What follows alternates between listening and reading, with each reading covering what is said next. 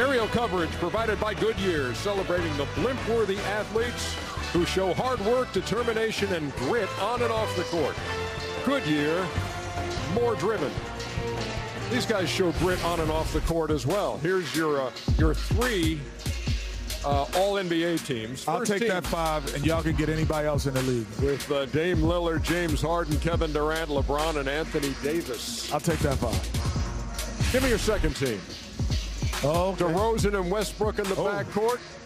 Giannis, LaMarcus Aldridge. I think the second team could beat the first team. You tripping, man. I like that second team. I'm telling you, that second team is really good. Well, they're all really good. Oladipo, Steph Curry, Victor Oladipo, right? Jimmy Butler, Paul George, and Karl Anthony Towns. Your third team All NBA. What's the criteria for that? Get the most votes. Yeah, it's so they look at points, like how look at everything. Look at everything. Yeah. Kind of how would you weigh it, Shaq? Everyone do all stars and What would be your one? What would be 1, 2, 3 points? I don't want wins. What would it be for you? I don't want to call guys out, but I don't see Steph Curry as third team All NBA. I'm just saying he missed a lot of games. And so what do you see him as? I see him at least first or second. He can't be. He missed too much of the season. Okay. But, yeah, all right. He has his opinion. All right, so that's a criteria then. You can't miss games. No, you can't miss half the season. All right, I'm just checking. Everybody has their own rationale. Hey, when they fill out the Gordon Hayward on the first team too? He missed the whole season. I'm just checking, Chuck. I'm just asking questions, man. Hey, I don't know the criteria. I'm just checking. While you were at Justin Timberlake last night, screaming like a 16-year-old, the Boston Celtics were taking a 3-2 lead over the Cleveland Cavaliers. I found out why LeBron was tired. Why was he tired? Oh, them Celtics had his foot on his neck.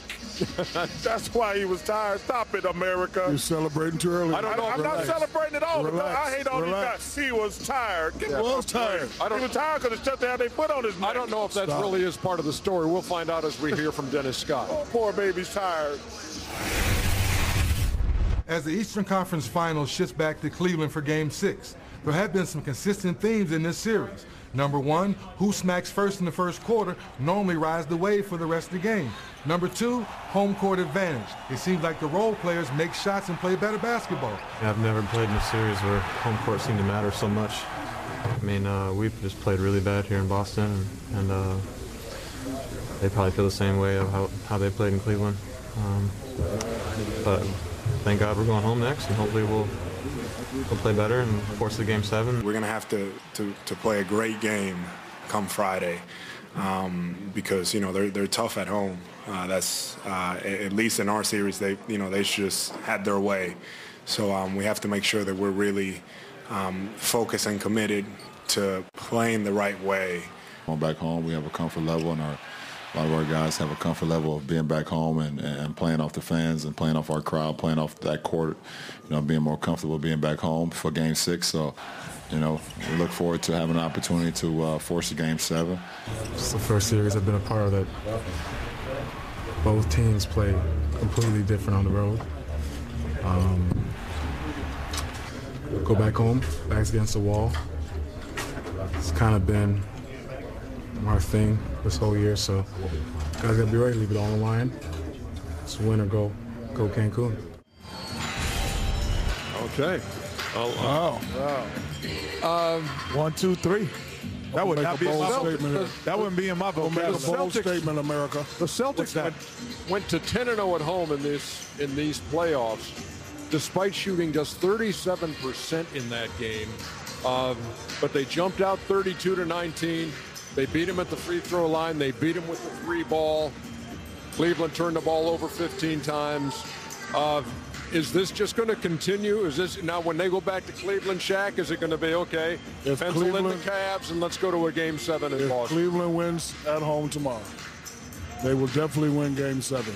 You said that yesterday. No, I didn't. I didn't say that yesterday. You said they were going to win Game 5. I never said. I don't do that. But I'm letting you know if they win tomorrow. Guarantee. Say the guarantee. And if they win this game tomorrow, they're going to win. Guarantee. Because young fellas, they're playing well, and the Game 7 will be a pressure game.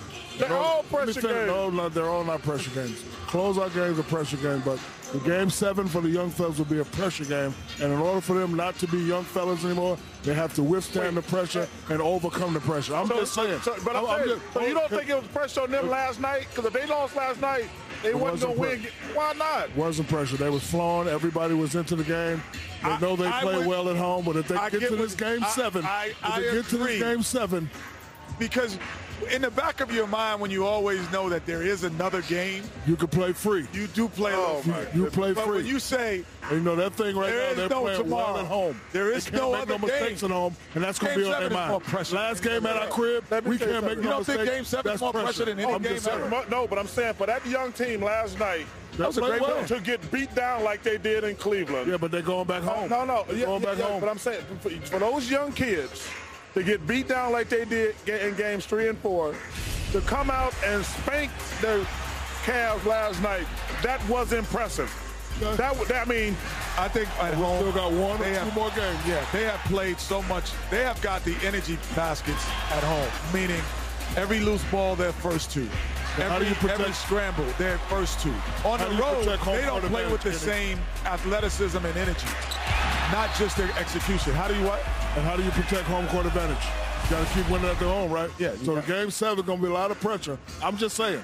All right. I'm not mad at that statement. Hey, I'm just telling you, I was very impressed. Like I said, to get smacked, the Cavs had all the momentum. So they came out right away and smacked the Cavs and never looked back. That was impressive. As a player and as an analyst, how many teams have you seen fold under that Game 7 home pressure? Game 7 is tough. Very tough. It's different. It's a different animal. And when you're first time being in it against the king, the guy who's been there 9 straight times, going for his 9th time, that does add a bit. But I do believe you're saying it's because of their youth that they will lose Game 7 because home teams win Game 7 80% of the time. I'm not saying. I'm just saying. And this young team, and this would be different type of pressure. In order for them not to be youthful anymore, they have to overcome and withstand that pressure. If they overcome and withstand this pressure, then we can't lean on youth anymore. Well, you mean like Game 7 against Milwaukee? That's Milwaukee. That's the Bucks. That ain't LeBron James.